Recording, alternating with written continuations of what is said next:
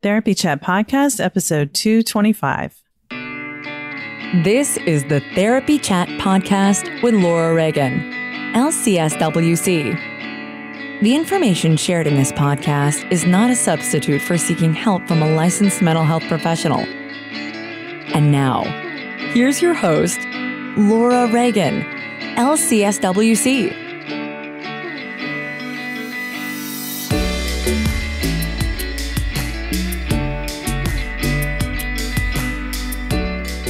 Today's episode is sponsored by Therapy Notes. Between writing notes, filing insurance claims, and scheduling with clients, it can be hard to stay organized. That's why I recommend Therapy Notes. Their easy-to-use platform lets you manage your practice securely and efficiently. Visit therapynotes.com to get 2 free months of Therapy Notes today. Just use the promo code TherapyChat when you sign up for a free trial at therapynotes.com. Thanks also to DoxyMe for sponsoring this episode. DoxyMe is an easy-to-use, HIPAA-compliant telehealth platform that is available in free and paid versions. Get $50 off a paid account by going to doxy.me and putting in the code TherapyChat. Hi, welcome back to Therapy Chat. I'm your host, Laura Reagan, and today I'm very excited to bring you an important discussion with someone whom I greatly respect. I'm going to be talking to Dr. Odelya Gertel Kraybill about responding to trauma during a crisis. Odelya, thank you so much for being my guest on Therapy Chat today. Thank you for having me, Laura. You're welcome. I'm grateful that you could give your time to meet with me today because I know, just like all of us, you're doing so much right now, and you always are, but you are so knowledgeable about trauma and crisis work and supporting people in the midst of a crisis. That's not when we do trauma therapy. Trauma therapy is after the crisis has passed. So when there's a crisis event going on, like what we're all experiencing right now, you know, there's a shift in the way therapy looks or therapy should be practiced. So thank you for taking the time to come and talk with us about that. And before we even dive into talking about that, will you just take a second to tell our audience a little bit about yourself and what you do? Yeah, I am a trauma therapist and I have done crisis response and developmental work for almost 25 years. I'm originally from Israel and I used to work as a peace activist, and then I became a therapist and I worked for the UN both in Africa, and then I was a focal point for crisis intervention in the Philippines and worked in several countries in Asia. And then I moved to the US. In the midst of all of this, I developed Expressive Trauma Integration, which is an approach to respond to trauma from crisis intervention to trauma therapy that addresses all aspects of wellness at the same time. And we'll talk a little bit about that today and why it's important to pay attention to that from the moment that crisis takes place and after it's over and things are going back to routines and normal. Yeah. So your expertise is immense. And I'm, again, so grateful that you're here. As all of us who are trauma therapists are probably, hopefully aware, if we were doing in-depth trauma processing work with our clients up till a few weeks ago, now that this pandemic is happening, everyone is in this collective traumatic experience. So you can't be it's not safe to do trauma processing work in that environment. That's right. The difference, first of all, this is a global crisis. So as you said, everybody are experiencing the same kind of, not exactly the same kind of, because our responses are subjective and personal. But objectively speaking, we're all dealing with the same kind of threat. Some of us are more vulnerable because of health issues. Or different background issues that would make an impact on the level of our stress right now. But we're all, the majority of us at least, are at home, or some sort of, some things have shifted in our routines. Even if we are going to work, we're dealing with significant more stress and many different variables that were not present until a few weeks ago or until a few months ago for some of us. And so we're all dealing with something that is intangible. We don't see it. It's not like something that someone is marked with, or, a threat or a missile that is coming, or an other. When you're talking about conflict, there is the one versus the other. This is like something that is so intangible that we're trying constantly to put meaning and narrative to context that we don't have. So we're using symbols and we're using imagination, and we're trying to be as creative as we can to express something that we're still in a state of shock. We're at the beginning stages of dealing with it.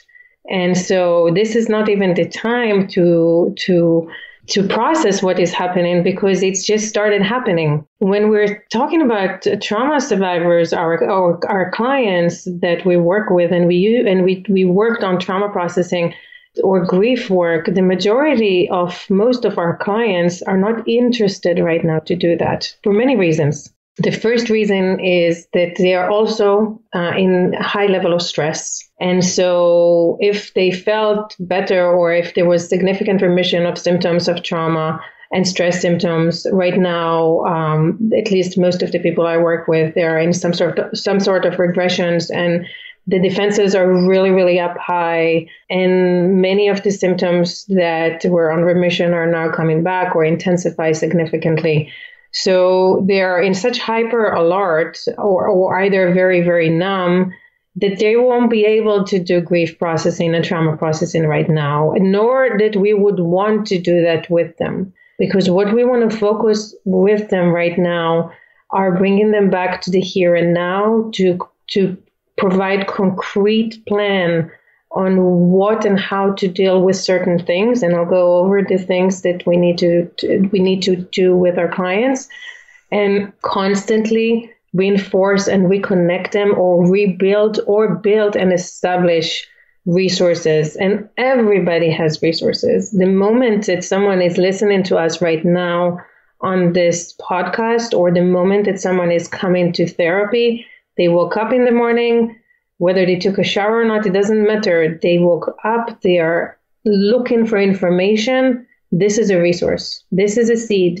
From that, we can build something on and help them using imagination and creativity to get in touch with what's inside, even if they think they don't. And it's likely that they think they don't, because as we know, the body is like a sponge. And the more we experience stress, the more the sponge is full. And there's nothing to soak in anymore. We need to squeeze the sponge a little bit so it will be able to absorb more. And the way we do that is encourage some sort of activities and movement and sleep that would enable the body and enable them to engage with us a little bit more. For example, some of my clients, all my clients and I have a journal together on regular days, not just right now. So many of them will write me more. Some of them will not write at all. They're just not able to engage with that right now. So we will text more through WhatsApp, or I will talk to them. We'll check in. I will schedule check-in with them, some of them at night, some of them early in the morning. It's intense. That's why the way that we practice right now needs to change and shift in many different ways to adapt. And at the same time, very, very important is that I won't be able to give my clients what I'm giving them unless I take care of myself. And it's a little bit like when I work with parents, I say to, or all my clients who are parents, I say to them, well, you need to model what you want for your children yourself. So if you want them to be in a certain way, then you be that certain way, and then they will model that. And so I do work very, very hard. And I say work, I really treat it as a part of my work to maintain my self-sustainability right now. And I have an extremely strict routines that I follow. Besides Saturday, which is the day that I really allow myself to just do whatever I feel like doing. But during the week, if I don't do A, B, C, D, I really feel the toll, and it's significantly harder for me to work the following day, or to function, or to parent, or to just be. Yeah. Well, you're talking about something that I'm sure is resonating for almost everyone who's listening, because for the therapists who are listening, we are all, the difference between normally being a therapist and now is that we are all going through this while our clients are going through it. So, there are just as many changes in our lives and just as many, trauma responses that we're having to this crisis. And we are here to support our clients, which is great. But if we aren't taking care of ourselves like you're talking about, and this is, I think, beyond just the idea of like, oh, you should really take some time for yourself. It's like the only way you're going to get through this is if you are extremely intentional about all the practices you need to take care of yourself so that you can be there for other people. Yeah, and I want to go, I really want to provide a list for the people that will listen, Sure. But that we really need to maintain right now, because we just have to. And I also want to say something about us being a part of having a crisis as well as our clients. It's really important that we share with our clients that we are not superhuman, that we're human, right. That we are also struggling. But of course, in a way that would not facilitate or increase their symptoms. Because I have my own therapist. I work with my own therapist about my own personal or difficulties, just like my clients have me. Me too. And so I think it's really important that my clients would know that I'm human and we're all in this together, because we really are. Mm-hmm. But yet not to share with them the particulars that are not relevant for the relationship with my clients. And I know, it's given for us, but I still think it's important to emphasize. So I want to talk about the things that we really need to incorporate right now. I have seen it in many places, and it's not new, but I'll still mention that because it's really critical, and it's not just critical for our emotional well-being, it's critical for our physical well-being, and our physical well-being is what is going to determine how susceptible we are to get sick or recover from sickness. And it's something that we need to take under consideration at this time. So the first thing is to maintain routines. Routines is the core of our stability. I'm not talking about a military regime that we need to wake up at 6 a.m. and plan it from 6:15 a.m. and etc. Everyone knows themselves and they know what works for them. And some people need to sleep later, and some people need to go to sleep early. And if they are not, then they need to work with someone at least once to help them build that routines, and practice it for a week and check in again and practice for a week or two, and then adapt it in a way that it's really important not just to make a routine and practice it, but also practice and succeed in practicing. Because when we're putting down a list and then not being able to fulfill it, or it's too strict, or it's not right, then especially for people that are trauma survivors, we're also adding another element for failure. And we don't want that. We want exactly the opposite. We want self-efficacy. So work on a plan that is manageable and individualized to every one of us. And the second thing is gather information about what is happening in a very mindful way. Don't watch the news all day long. Don't have, all kinds of notification on your cell phone and everywhere. Social media, really limit the time that you're exposed to stories that are difficult, to anything that will take energy out of you, that makes you feel down. This is already a difficult situation. And we all know that there are a lot of people that are exposed to tragedies right now. And I know this is not coming from being insensitive, or it's the opposite of not being, the layer of protection is getting thinner by the day. Yeah. You really need to maintain a buffer. And so it's really important to keep that buffer and treat it as if it's an entity. I look at the news not more than once a day, and very, very briefly, and I try very much to avoid social media as much as I can, unless it's things that are related to my work. And also choose who you're gathering information from. There is a lot of opinions from this and that, and do this and don't do this, and if you do this, this will happen.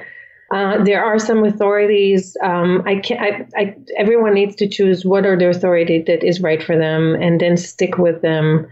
And I think that can somehow help them preserve the buffer. Another thing that I think is really, really important to mention is sleep. Mm-hmm. One of the most restorative, it's the number one restorative aspect that I wish it was easier. But for the most of us, especially the ones who are trauma survivors, and a lot of the symptoms are coming back, sleep is very difficult. And sleep is very much dependent on physical activity, and we're not as active as we would like to be. And sleep is also very much related. Our nervous system is also related to our social connection. So everything that we usually have as a resource right now is significantly more limited. So find ways to be as active as you can during the day. If you live in a house, walk up and down the stairs several times. If you're sitting a lot, put an alarm for every hour and go up and down, or go from one place to another. Find a way to do some jumping jacks every hour, something that will energize your nervous system and cause some movement, so you will be tired enough to go to sleep. And if it's very difficult for you still, talk to a health professional about finding some things, whether it's herbs or some kinds of teas or supplements or medication or anything that would help you maintain sleep, that would not harm you on an ongoing basis. That we're not going to start numbing the situation and take substances to deal with it. And then we will, after the crisis is over, we will need to deal with that. So again, everyone needs to work with someone that they trust to investigate the sleep situation. I mentioned movement, and I want to emphasize more about that. Our pull to sit still and be frozen is so significant when we're stressed. How many of us have been arguing intensely with someone, or driving through a highway or something, we got startled or something.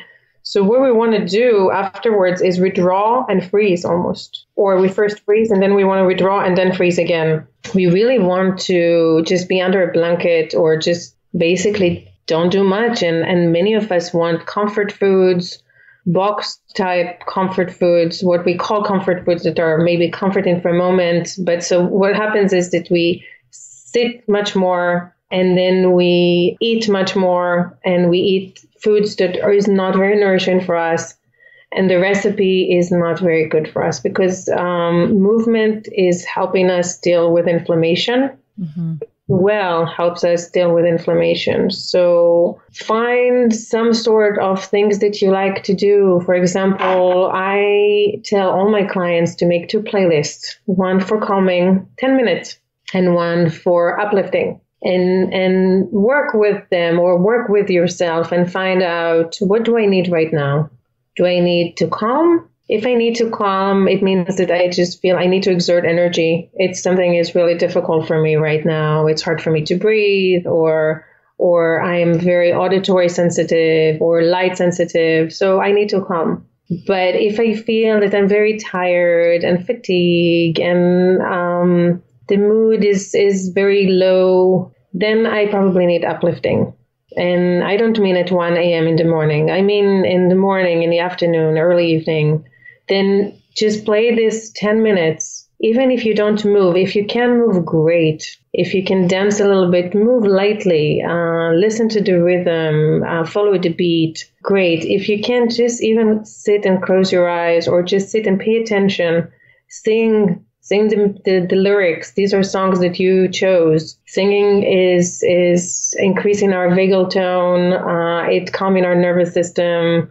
And more than anything, it's intentional mindlessness. We feel joy when we sing. It increases how we feel, our mood. So it's one of the best things to do. Is get a lot of breath. Yeah, exactly. So from movement, from sleep, we got to movement, and from movement, we got to joy and intentional activities that would either calm us or enhance our, make us feel more alive. I really encourage people to avoid too violent music, violent movies, scary movies, video games. I am sorry for everyone and all the ones with teenage children, boys and girls, or young adults that are very much spending a lot of time on their Xbox or whatever other platform playing shooting games. I highly, highly, highly recommend to try as much as possible to limit it to as much as possible. I am significantly not as against TV, because when we're watching TV, it's almost like our brain is able to empty a little bit. So I'm not so much against it as much as video games, especially the shooting ones.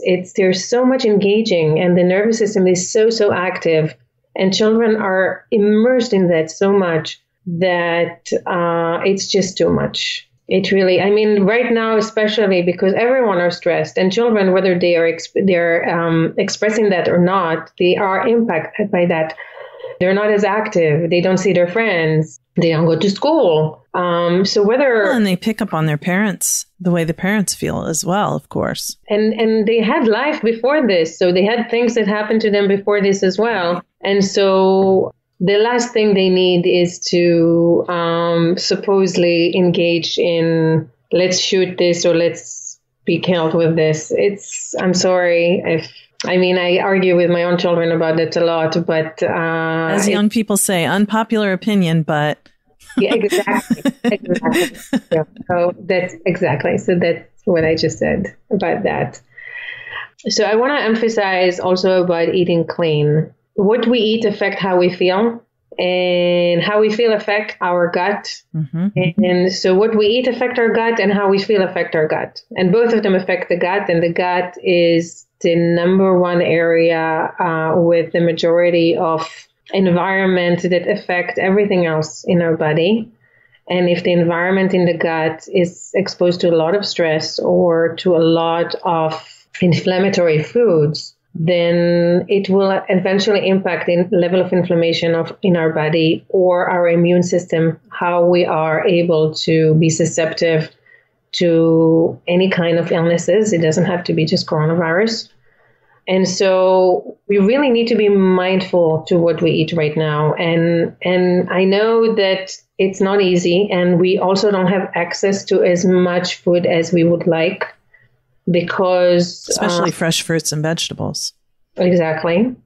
And so as much as possible, try to be mindful to reduce sugars, although we really want to eat a lot of sugar right now, and drink a lot of fluids that are comforting, like warm water with lemon, chamomile tea, everyone, whatever works for them. Not too much coffee, not too much anything that is overstimulating.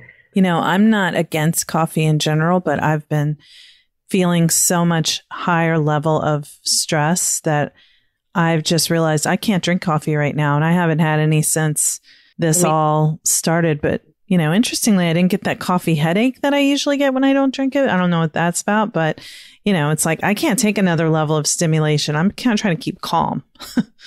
So much so, me as well. I don't drink coffee, which I love. I love the smell. I just can't, right now, I cannot tolerate it. Same goes to alcohol right now. Try as much as you can to avoid, you know yourself, each one of us know ourselves and how much this or that affect us. I believe that people that are trauma survivors that experience a lot of chronic stress are more sensitive to substances. What I mean by that it would impact them more than other people. And what I mean by more is not necessarily make them more high or less high or more numb or less numb. It's just more inflammatory. Mm-hmm. So if possible, this is a time to really try and limit as much as possible the intake of anything that is not healthy by some standards, by the anti-inflammation diet. And I think everyone can Google that and find there are many different variations of the anti-inflammatory diet.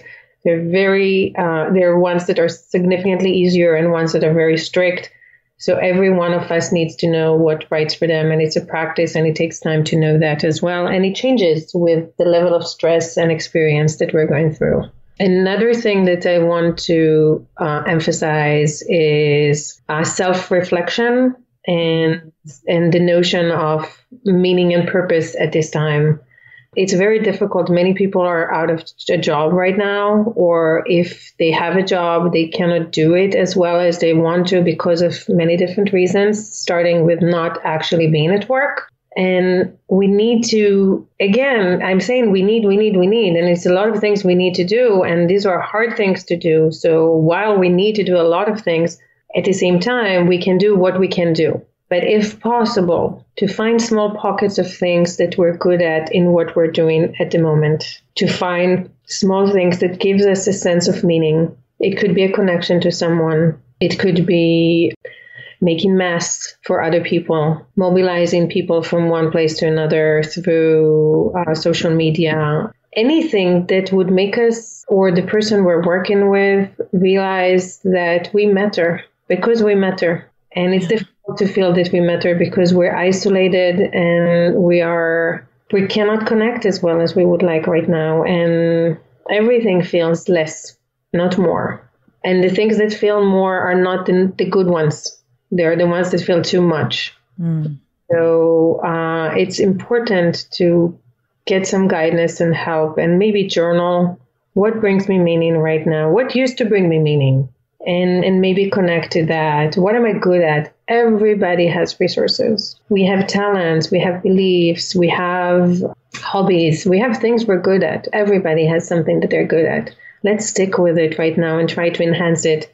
Are you good at and making puzzles? Let's do puzzles. Let's think about things that we can connect people. The creativity is endless. I see people doing so many wonderful things right now. They give, art classes online, dance classes online, free courses. It's just the possibilities of doing things right now, and many of them are free, is really unusual. So there is a generosity that you're seeing come out in many people, which is very heartening for me, when a situation that feels, in some ways, when you feel like you're in survival mode, it's like dog eat dog world, fight for, get what you can, get all the toilet paper. But, there are also people who are saying, I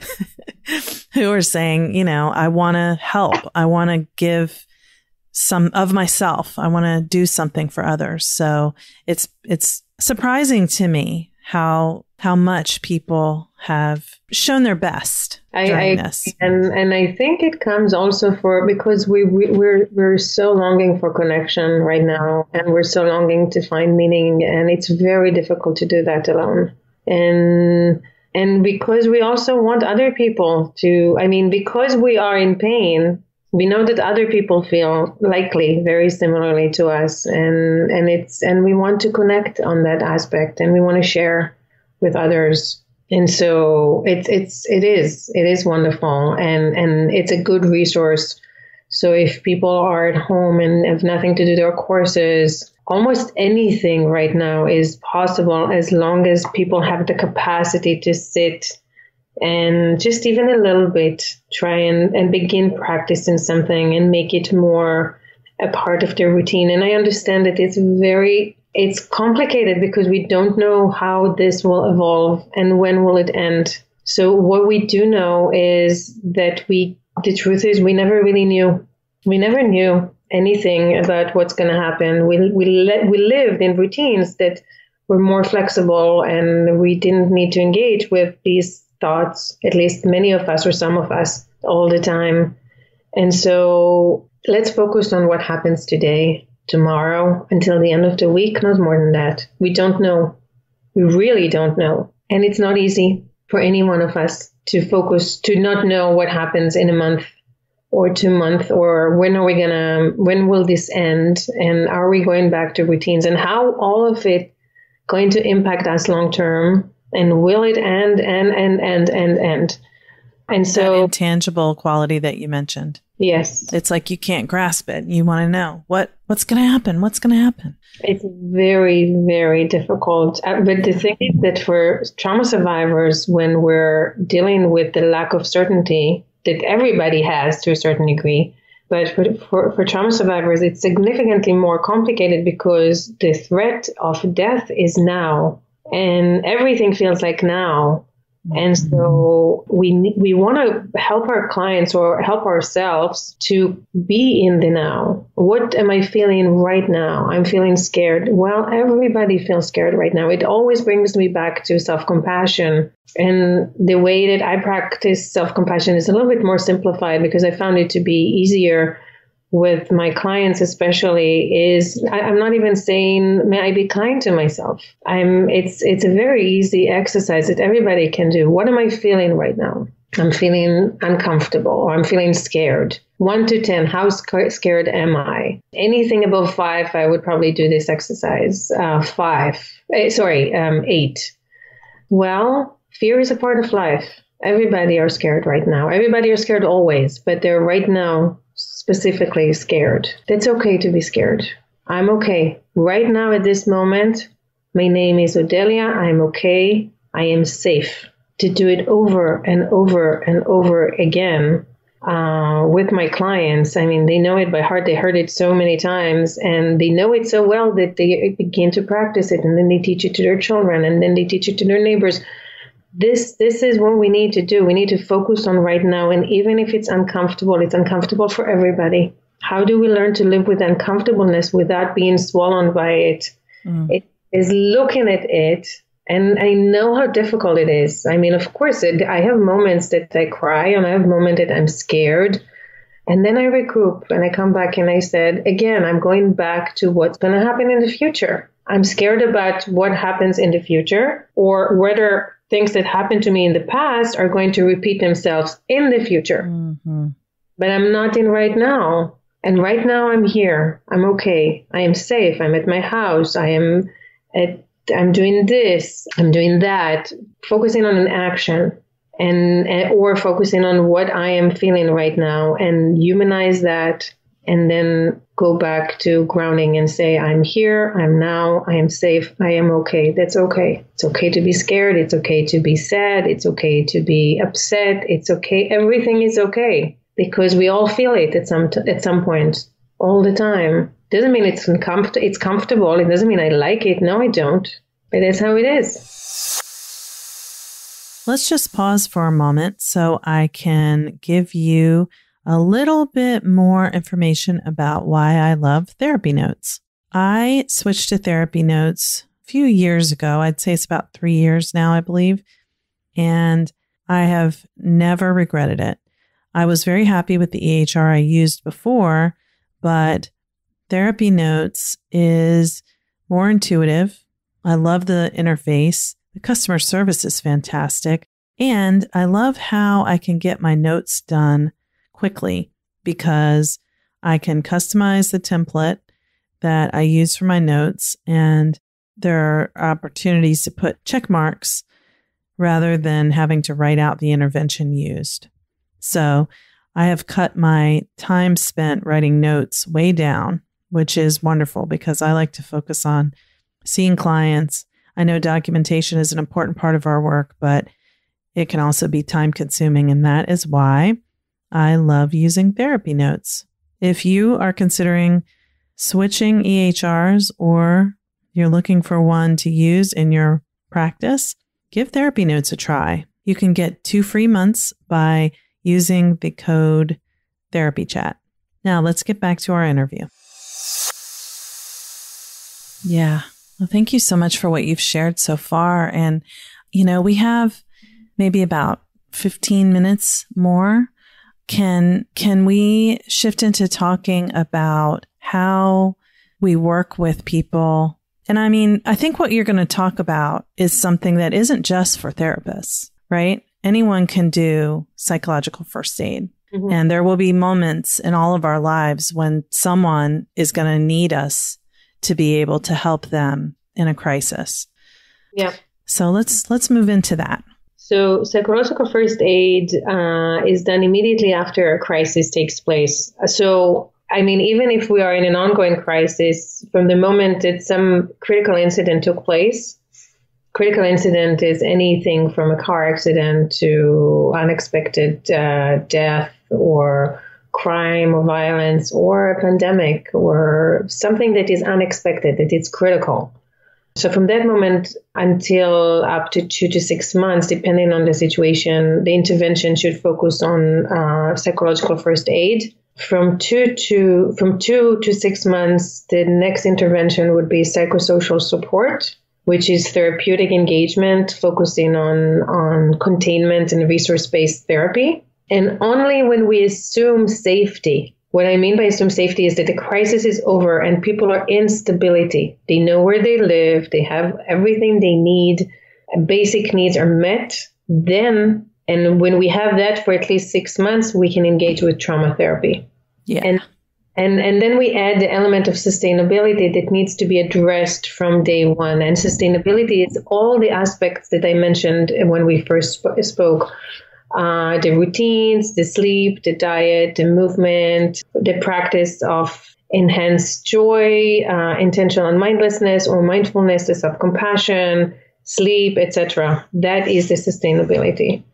The sustainability aspect, when we are addressing with a therapist usually, is what makes it difficult for me to practice it. So we can call it self-care. The reason I call it sustainability is because the stage of self-care move to become sustainable is when we add a contemplation on what can I achieve in self-care to sustain myself and what I can't and why can't I. That is the therapy. That is the aspect that makes self-care routines too sustainable. So the 5 elements of psychological first aid, from the way that I practice it in the expressive trauma integration, it's a little bit different than the ones that other organization or the UN has practiced. It starts with engagement, initiate communication. So communication with a therapist or a hotline or something like that took place. The second aspect is provide psychoeducation, explain to them about how stress and trauma works in the body and why likely almost everything that they're experiencing that feels very uncomfortable and unreal or unnormal is actually a normal response to an abnormal situation. This is very abnormal situation. So if you find it hard to sleep or if it's hard to focus or you feel more achy, and I don't mean just the symptoms of if I'm getting sick or not. It's usually because the body is under an enormous amount of stress right now. And the majority of us have experienced things before this. So as I said before, it's a sponge. So it's all coming together. And we just feel like the bucket is overflowing and we just don't know what to do. So these are normal responses. And some people will need more detailed explanation about the nervous system and why we need to do ABC in order to help the nervous system calm and practice activities that to help self-regulation. Some people will not be able to retain this information, so we just need to give an overall and just help them repetitively say, I'm right here with you. I see you. It's very difficult. It is difficult, and it's okay. We're okay. It doesn't feel fine. It doesn't feel nice, and that's also okay. This is a normal response. This is how almost everybody feels right now. The next stage would be, do you want to say something?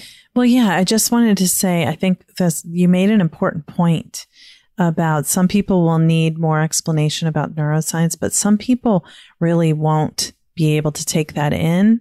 And I think sometimes as therapists, we tend to get up here in our heads with the jargon, and we need to be able to really stay attuned with how much is this person able to process of what I'm talking about right now? You know, are they with me? And why am I even saying all this right now? You know, am I doing it because I'm nervous? I'm trying to prove what I know, or am I meeting them where they are? Exactly. So that's an important part of crisis work. The third one is establish a sense of safety. And that means helping them immediately self-regulate and not just, some people do headspace. No, that's not going to help. We need to help them immediately regulate. And the majority of people, at least the ones that I've worked in crisis, and I have to say my own experiences with myself as a teenager in a war or next to terror attacks, never for me, it was situations,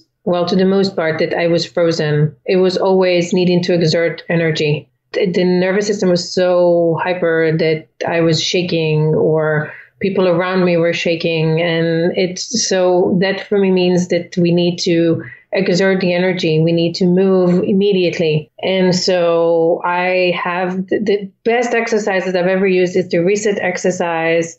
I'm going to give you the link for it and the slide that you can add to it. Thank you. So simple and easy. It's basically jumping 20 times, 10 to 20 times, very, very fast, because it's really reset the nervous system. And then we take a few guided breaths with pausing between the inhale and exhale. And as we exhale, we make a sound of s or to engage the parasympathetic nervous system. Never failed, ever. That's the first one. And there are other reset exercises, but that's the one that most people need. It also helps for people that are numb, because it does what it's supposed to do. It resets everything. And the body gets into such a, the brain and the body and the nervous system says, what's going on? I'm jumping so fast. And then I'm taking the breaths to engage with the parasympathetic nervous system. And so I really encourage people to do that. And when they do that, especially as a first responder or as a therapist, I always say that to everybody. I will never ask anyone to do something that I don't do myself. So if I ask someone, let's just start walking. Let's just start walking right now. Let's just, even in front of the computer when I do e-sessions. So I will start walking with them. I'm not going to say stand up just by themselves. I'm going to stand up with them and I'm going to model to them so they can copy me. It's already helping to copy someone else. And there's an attunement again there. There's like an attachment piece, that mirroring, like with child therapy. Yeah. Exactly. Or parenting. Not everything is just about child therapy. There's also actual parenting.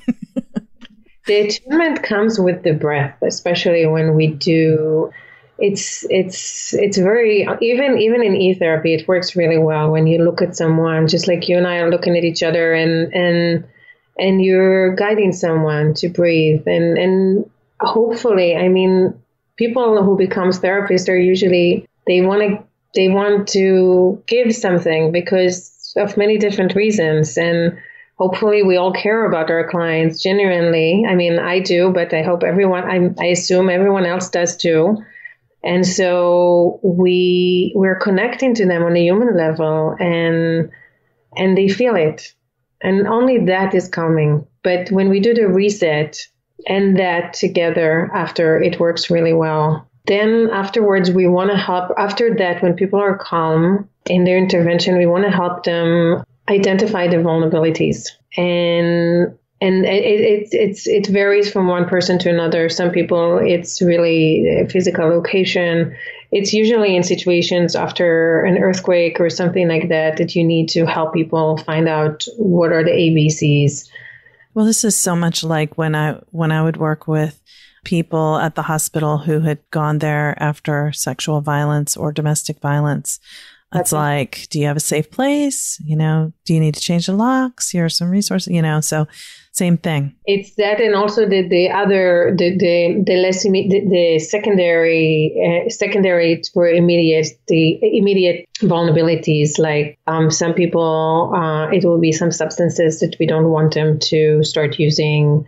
For some people, it will be relationships around them, or some sort of support, or, our vulnerability is different from one person to another. Again, it goes back to the list that I mentioned. It could be the news, it could be social media, it could be even different connections or family relationships. It's so help people identify what are their triggers, what are the vulnerabilities, and how can we minimize that as much as possible, of course. Sure. The next stage, stage number 5, would be reconnect to resources. It's from the basic resources that each one of us have from the fact that we're alive, add into that as longer list as possible to help people connect to what are their resources from relationships, social community, religious community, any community, work, family, anything. Pets are a wonderful resource. Any kind of resource. Knowledge is a resource. Hobbies are a resource. So help them connect to that. Some from the immediate practicals of assume that they're safe, etc. And some are related to the weekly plan that we talked about earlier. And then lastly is a system with sustainability, which is, again, creating the plan, etc., etc., etc. So the most important thing, again, I'm saying a lot of things to do, is to be realistic about the fact that as much as we would all like to be as functional and as, think about it from a more ideal perspective, it's not possible. We're human. We're not. We want to feel normal, but this isn't going to feel normal. No. We're human, not superhumans. Yeah. So mothers out there that gets angry, or the fathers who gets angry or gets upset, or they're not taking wonderful Instagram pictures in front of the camera and able to show that life is just wonderful, or they're just making a peach pie or whatever else, or they just don't. The comparison of how people have their social media and actual reality is just a moment. We don't really know what happens to people's life. And no one is getting it easy here. No one. It's difficult for everybody. And so it's important to know that it's okay. We're all struggling and we're good enough. We're not super. Yeah. And as you said earlier, we really are all in this together. Yeah, we are. Odelya, thank you so much for sharing all of this. This is really helpful. And I think people, therapists and non-therapists, are going to really benefit from listening, as well as anyone, all of us during this time. So where can people find more of what you're doing? I know you're going to give me the link to the reset exercise, but I want to be sure we give your website too. My site is pretty, I'm going to give you the link, and it's pretty easy to remember. It's eti.training. Okay. And it stands for Expressive Trauma Integration.